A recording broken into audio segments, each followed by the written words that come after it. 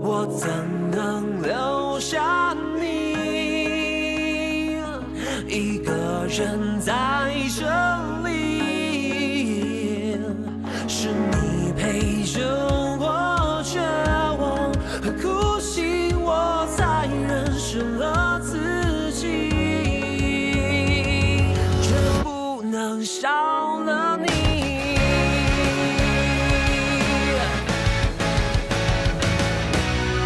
你总是不太爱说什么，只给了我有你的梦。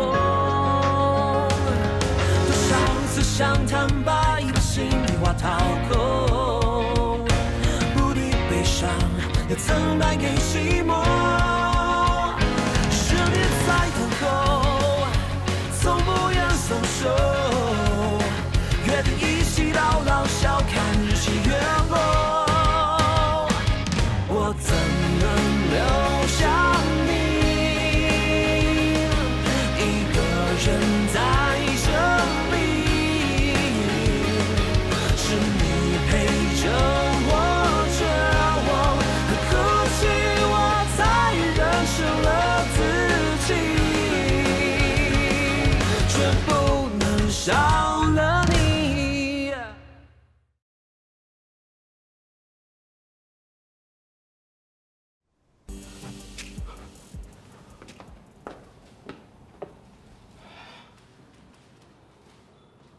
老大已经跟城商酒店经理协调过，也赔钱了，他们不会投诉的。不投诉就没事了吗？我们警局的预算是让你这样用的。老大，我是为了办案。办你个头！我千叮咛万交代啊，就跟你就是给我当耳边风。从明天不对，从现在开始，你就给我转3天内勤，不准外出。老大，这样我怎么办案呢？我就是不要你再出去给我惹事，这是命令。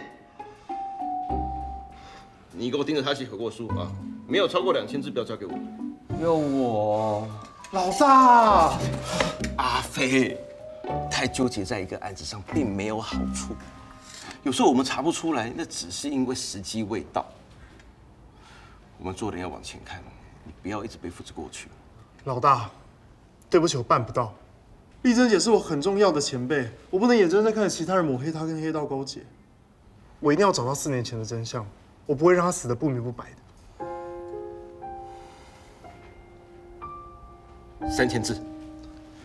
老大，少飞。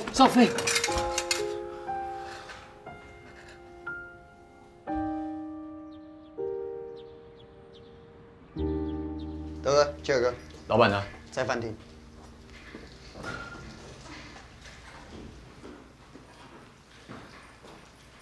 老板，律师把 Jack 保出来了。抱歉，让老板久等了。老板，律师说最近连国际刑警都盯上了 Jack， 我看不如让 Jack 最近先休息吧，有什么事我来就好了。谢谢关心，国际刑警只是请我喝杯茶，没事的。Jack， 今天和王坤城谈判，知道该怎么做了？没问题的，老板。老板，你真的要让 Jack 跟我们去啊？你现在是在质疑我的决定吗？没有。老板，我元宵也准备了。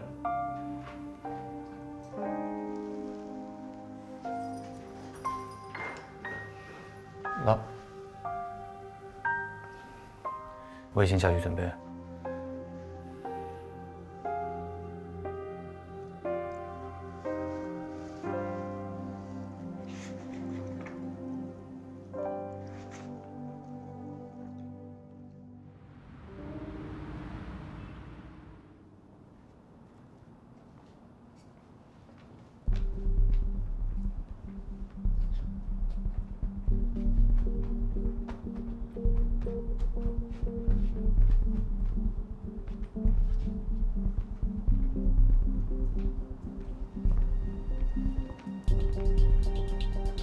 老板，他们到了。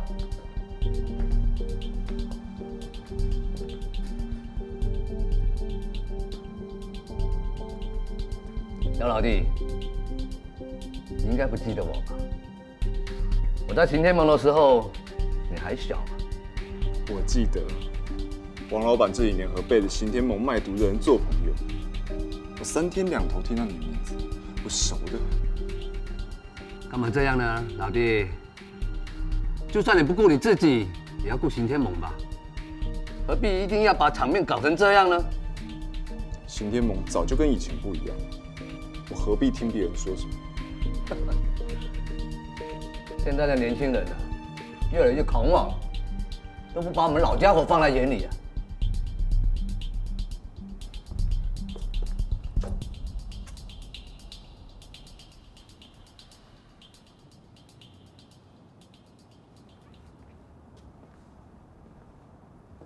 好，我再给你一条路，我把行天盟交易的名单给你，你要怎么清理门户是你的事，我保证不再跟你行天盟做生意。不要给脸不要脸啊！怎样？那你走出这扇门的时候，你能保护多少行天盟的兄弟？咱们走着瞧。关于清理门户这件事情呢，还轮不到一个被堂爷赶出行天盟的老家伙来跟我说嘴。你说什么？你好了，今天说好不带枪，不动武了，退下。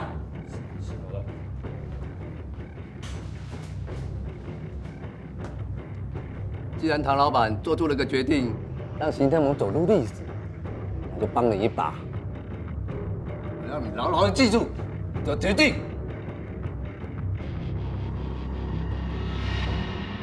意思。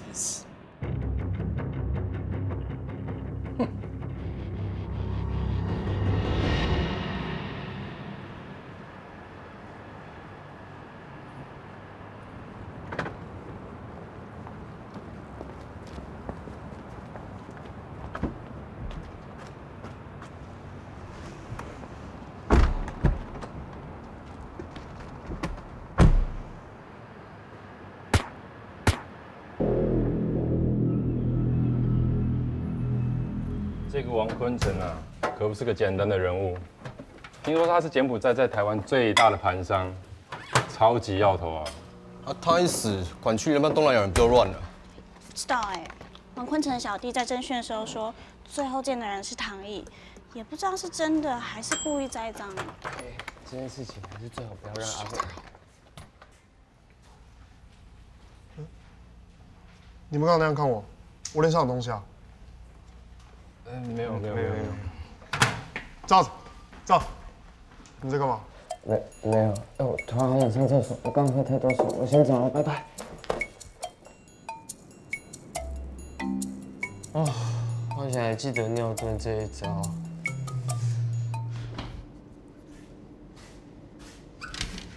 你在干嘛？顿什么顿？没有。快说！我一进办公室，每个人都不讲话，奇怪，什么时候默契那么好？那个，快说！王坤城死了。然后呢？昨天晚上，大概9点多左右。讲重点。这件人是唐毅啦。你抱我干嘛？我就怕你冲动又去找唐毅啊。我去找唐毅干嘛了？我刚刚讲的还不够清楚吗？昨天晚上唐毅去跟王坤城见面了。然后呢？你们在现场找到什么东西吗？目前是没有确切的证据，都是王坤城身边小弟的证词，但他们一口都咬定王坤城的死就是唐毅干的。哦。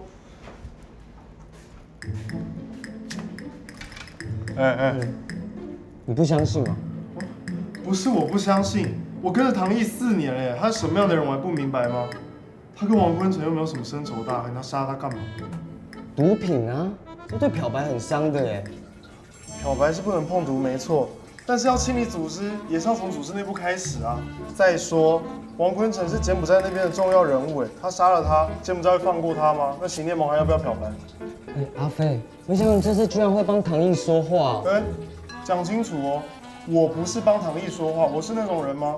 我只是照常理判断，他根本就没有动机杀他嘛。你警校学都跑哪去了？哦，要是你平常面对跟唐毅有关的事情，你那么冷静讲道理就好了。我是警察哎，我办案靠的是头脑，不可能的事情我赖在他身上干嘛？王坤成小弟那样说根本就不奇怪啊，他们两边不对盘那么久了，而且唐毅不是常找他麻烦吗？没错。对啊。赵子哥，你怎么跟学长讲了啦？不是说好像不要让他知道吗？玉琪，你放心，阿飞这次超理智的，他刚刚在厕所逻辑分析推理，王坤成死啊，应该是跟唐毅没有关系啊。对啊，你们怎么都觉得我会去找唐毅啊？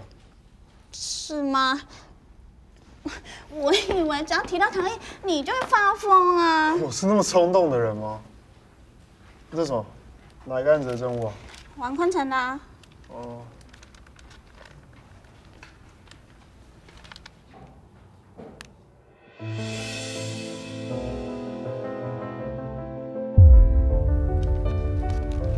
唐毅的啊。不是，他怎么又追唐毅？哎，阿飞，阿飞，阿飞！哎，我叫你做内勤，你要给我跑哪去？我要去找唐毅。我操！你到底有完没完啊？老大，王坤成死跟唐毅有关。有关什么？你有证据吗？有啊，我们找到袖扣就是唐毅的，他一定在现场。阿飞，你不能一有什么蛛丝马迹就都往唐毅身上推，那种袖扣啊，这市面上多的是啊。对啊，阿飞，你刚刚理智分析的结果明明不是这样子讲的啊。但是那个袖扣图案很特别，我看过他戴，我就是现在想不清楚，所以要去问他啊。好，你想想，王坤成是什么人？接线柬埔寨的毒枭哎，这唐毅又不是笨蛋，他这几年忙着漂白行天盟，他怎么还有可能再找人去杀王坤成，把自己给搞黑呢？我知道，我就是知道，所以我才觉得这之中一定有问题嘛。我不管是他有问题还是你有问题，你就给我在局里好好待着。老大，待着。啦，阿飞，你想想你刚刚讲的，真的很有道理啊。还有那个证物，就算真的有唐毅的指纹，那也不能真的很肯定证明什么啊。老大，你相信我，虽然我现在不知道为什么唐毅要杀王坤成，但是你让我去问，我一定可以问出更多线索的。你想要调查王坤成的命案，等我们去跟国际刑警科的人开完会，你就有查不完的线索了。我们要跟国际刑警科合作调查。嗯。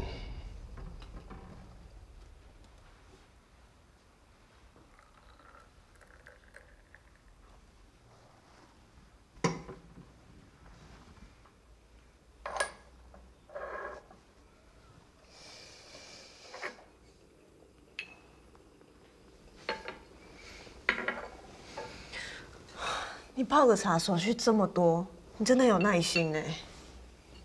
泡茶能够让人静下来想事情，你要多学点。哦，大哥，你坐下来嘛。坐吧，大哥。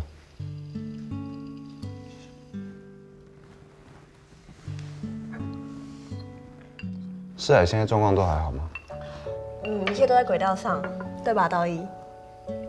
公司现在的财务状况已经慢慢稳定下来，接下来就会开始着手大型的标案。老板，请你放心。漂白事业交给你，果然是对的。大哥，再麻烦你多多照顾他。应该的。唐毅，我听道一说，道上传闻王坤成是你杀的，是真的吗？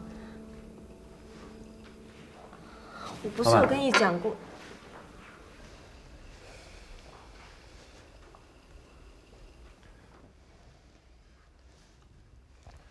没关系，说吧。柬埔寨那边有消息了，陈文浩要回来了。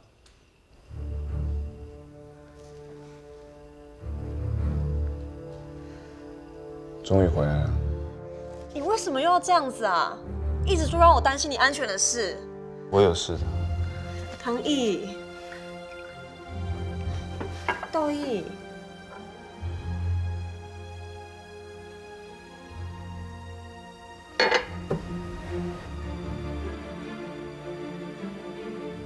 各位午安。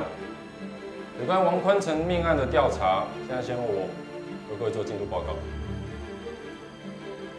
根据现场的状况显示，俱乐部内并没有任何打斗的痕迹，因此我们合理推断王坤城是离开俱乐部后才遭受攻击。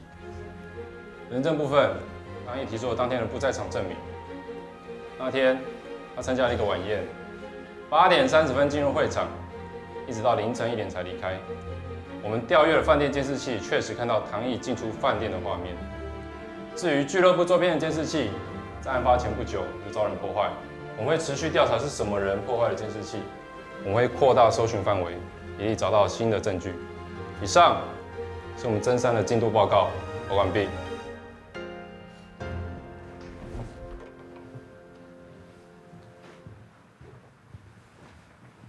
那谢谢侦三队的报告。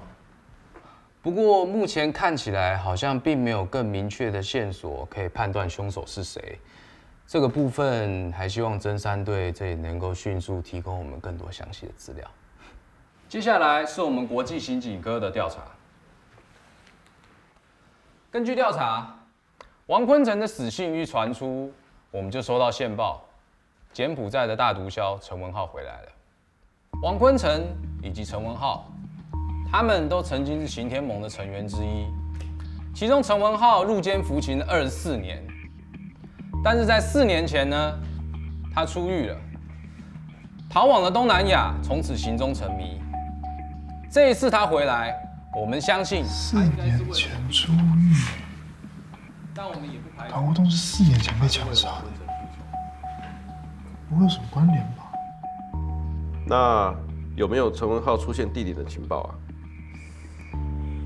目前我们并没有办法100%掌握他的动向，我们只能根据现有的情报加以分析。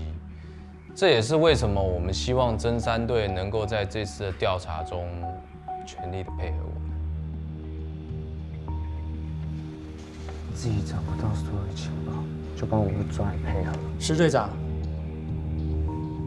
这次行动会由我们国际刑警科全权负责。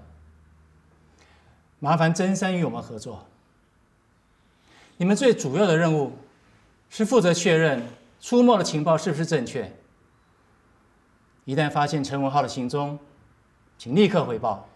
逮捕的事情会由我们国际刑警科来处理。这个部分应该没有问题吧？还真是完美的合作方式哦。石队长。没问题，当然没有问题。我知道，在座的各位同仁都很辛苦，只要能够顺利逮到陈文浩，对你我双方都是好事。不过，这次行动有关是否能够阻止柬埔寨的毒品流入，非常重要。我希望你能管好你手下的人。尤其是他，我不希望又像上次一样，打乱了国际刑警的计划。不是我们是，阿飞，冷静。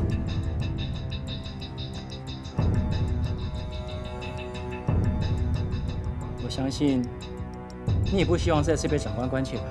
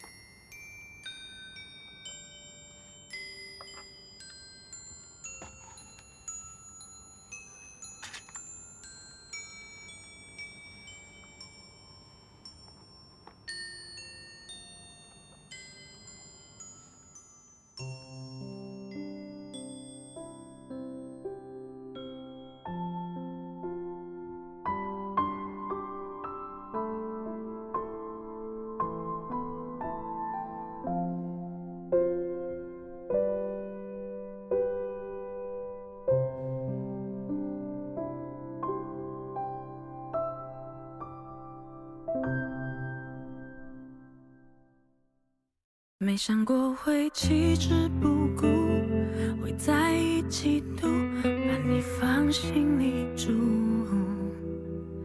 没想到你无孔不入，在每个角度都对我打招呼。我根本不敢去想，也不知道该怎么讲，我真的有介意。我又怎么能去想？我根本就不该去想你。避开你的注意，我才能呼吸。这是什么处境？我不想清醒。